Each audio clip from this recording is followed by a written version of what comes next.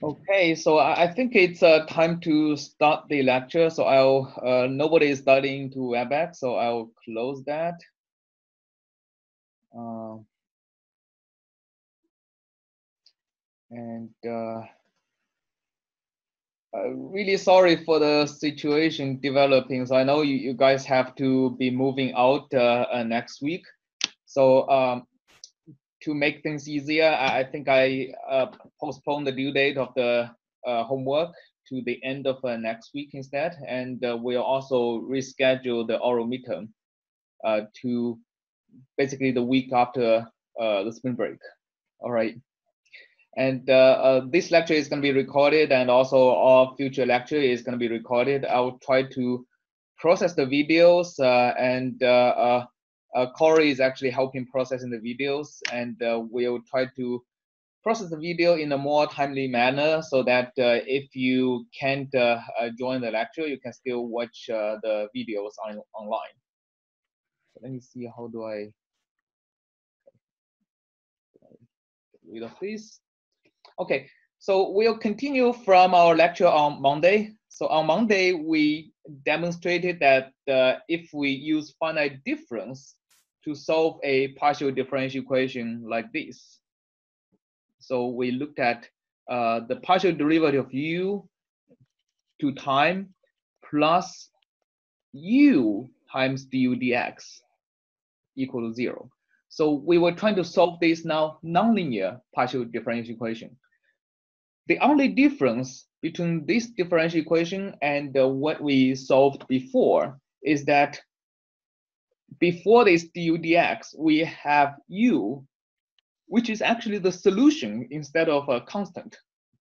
We know that if the equation is du dt plus a constant times du dx equal to 0, right? So that's what we solved before, and we know the solution to this equation is just a function that basically moves towards the right or the left depending on the sign of a. So if we draw x as the x-axis and the t as the y-axis, we know that if we have a certain function at time 0, so if we are able to draw the contour of this function, we know the contours basically keeps moving towards a fixed direction. And if we have periodic boundary condition, everything moves out of the domain, just comes back from the other side of the domain.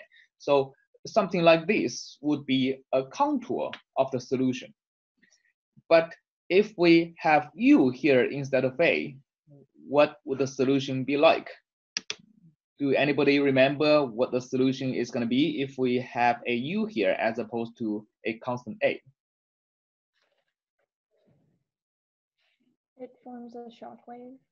Yeah, it forms a shock wave, but before it forms a shock wave, by the way, I know like since Josh and Chris has dialed in, it'll be great. You don't have to show your face, but it'll be great if you can unmute yourself so that you can answer questions and talk.